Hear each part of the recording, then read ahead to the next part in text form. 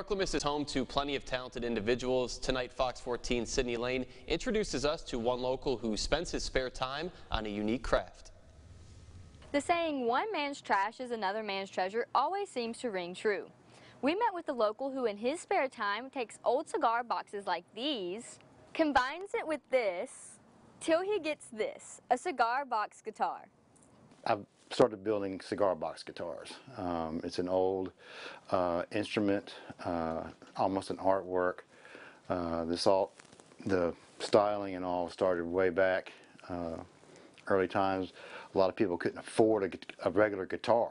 They just started whatever parts they had, laying around, and they would just fashion their own guitar. Inspiration can come from anywhere, and when you have two hobbies you're passionate about, why not combine them to see what magic can happen? Growing up as a child, I've always enjoyed building stuff with my hands. But I'm also a musician. I play bass and guitar.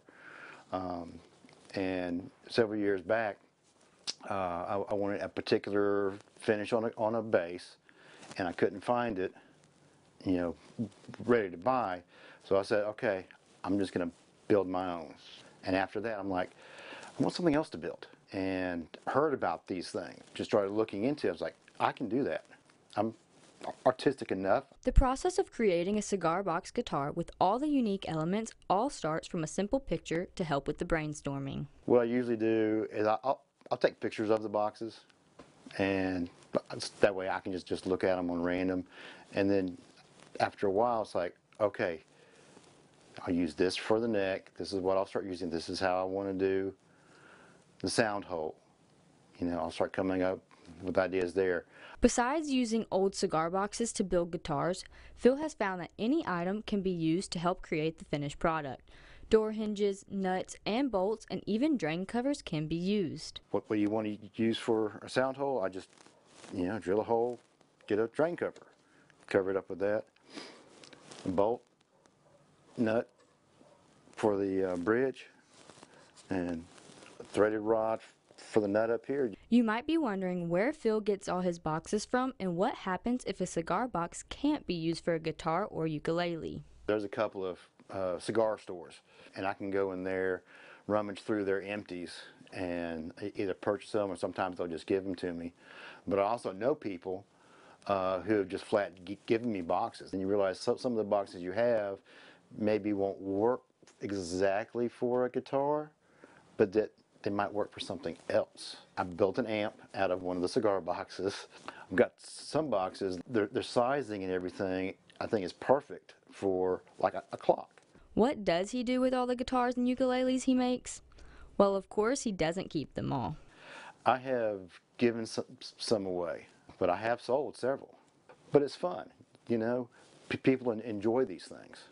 I've had people come to me say, hey, I've got this box, make me one with this. And I'll usually come up with something special for them, that kind of goes with the box. Crafting and building may seem like it's hard, but that's not always the case. And even Phil was surprised that building these unique instruments was easier than it looked. I thought it was going to be a little harder, but once you get into it, it's really simple. Because you're literally just taking a box, cutting an opening to fit a neck in there. You can get as ornate as, putting electronics into it, or it can be very plain. This really shows that if you have an idea that's outside the box and you put your mind to it, anything can become something. For me, working on stuff like this, it's almost a soothing, gets my mind off of the things of life. Okay?